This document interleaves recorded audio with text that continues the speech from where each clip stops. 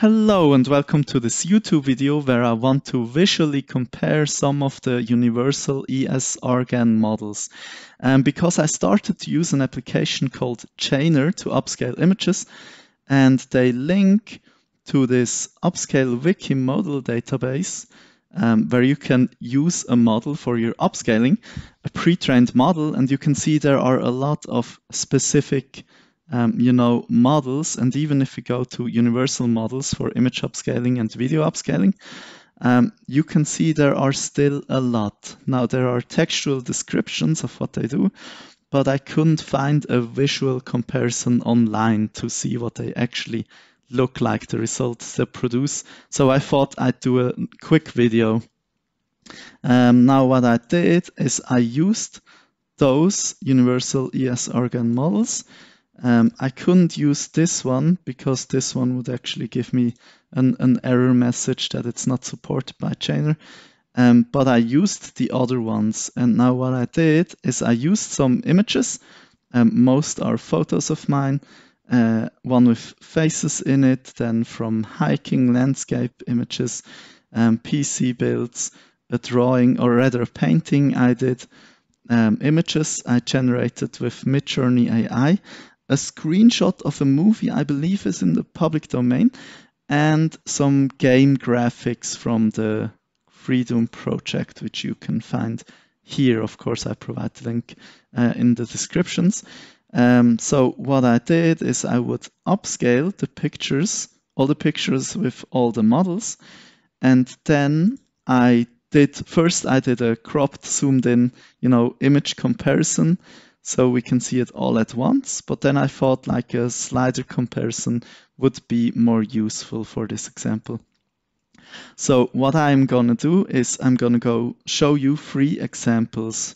So the body image, the hike image, and the woofy image.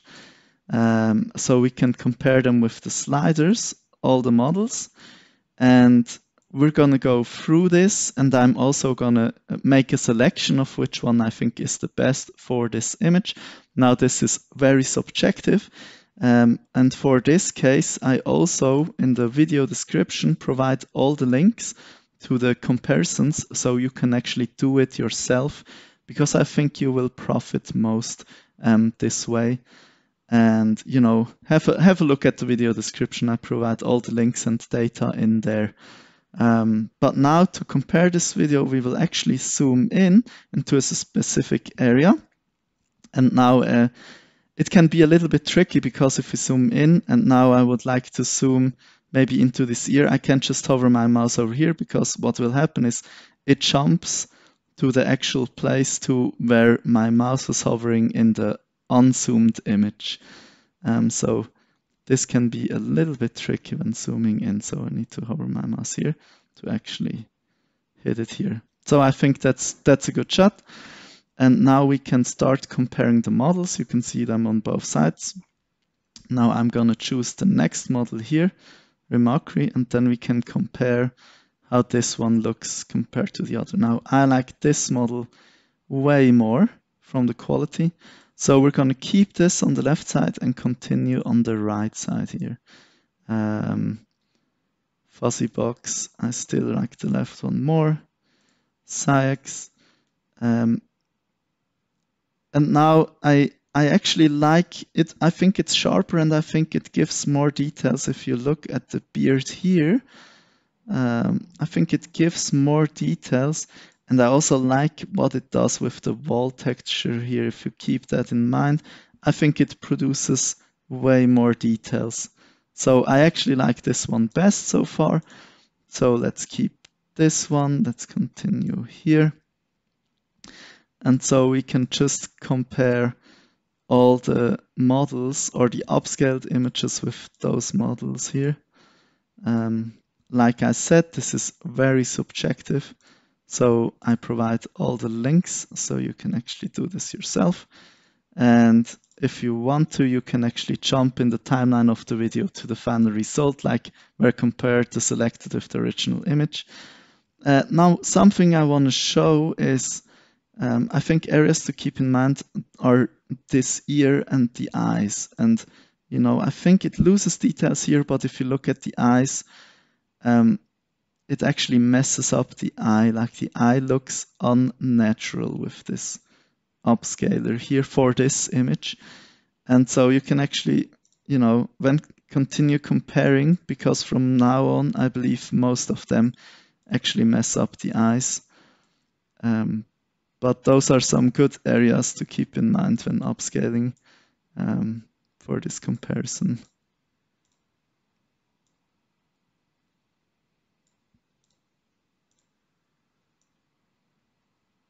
So I just continue to go through the models so you can actually see the difference.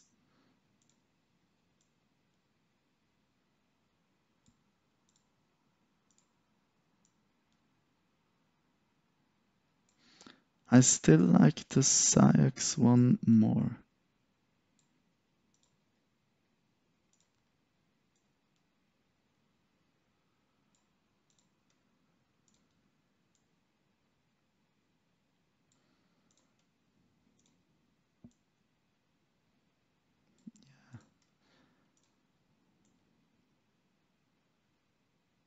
Okay, so I think I like the Siax one more.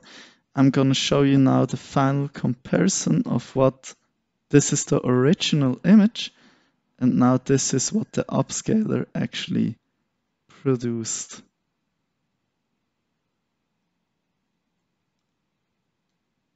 So yes, so that one was the first image example.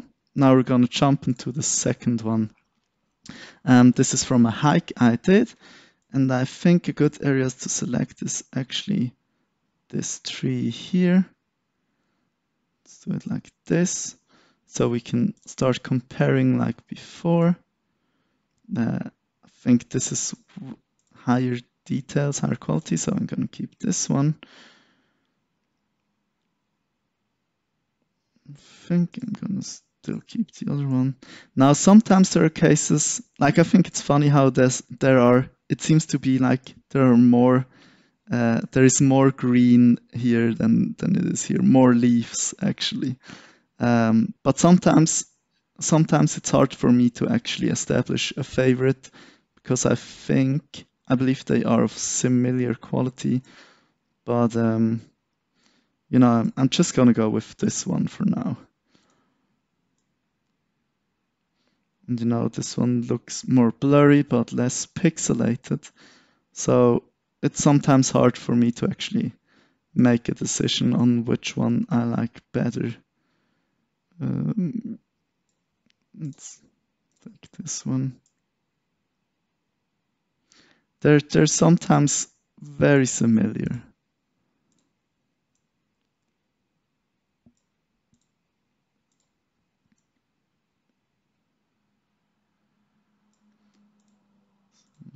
Keep.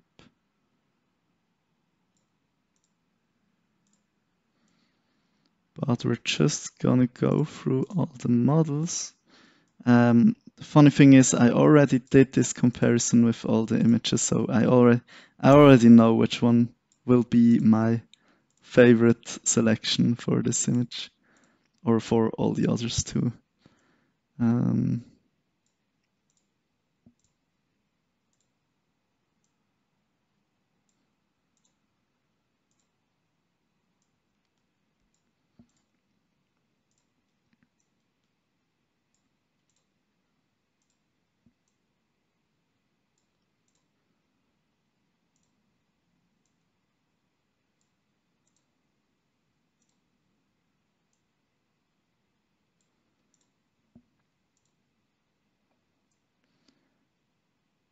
So I actually like this one best. I think it gives the most details for this image.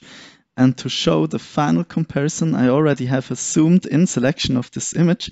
And this is the original image. You can see very pixelated, a big blob. And then I think it's astonishing what the upscaling actually generates, like the details in it. I think it's mind-blowing. Like you can see here, there are some green pixels next to the dark ones, like for example here and here. And then it's like, oh, well, it's easy. That's like grass in a crack. I don't know. I think it's mind-blowing what some of these do, and you know, you can even see the difference here with if I'm fully zoomed out. Good.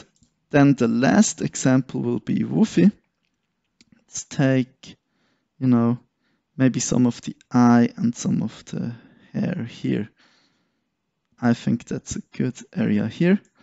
So, you know, let's continue. And already, you know, look at the detail of the hair. For example, at this edge of the eye, just the details it produces. I like this way better. Then we can look at the FuzzyBox. And sometimes the difference isn't that big. It just looks way smoother here. So I'm going to keep this one. And with Siax, especially with Siax, I think they're very similar. But it just looks, the sharpening is too much. It looks smoother here, I believe. So I like this one actually best of all of them. But I'm going to go through all the models so you can see the actual comparison here.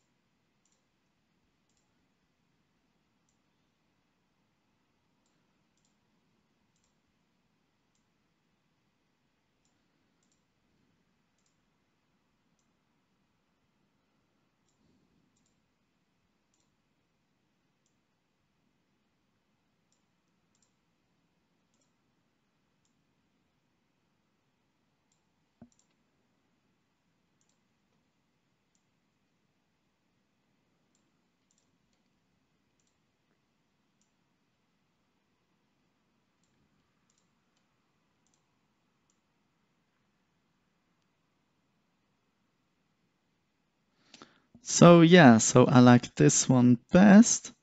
So now we're going to compare it with the original image. This one. And zoom in again. So you can see the actual difference between this pixelated version and then this upscaled version. So yeah, I think it's mind-blowing what they all can do.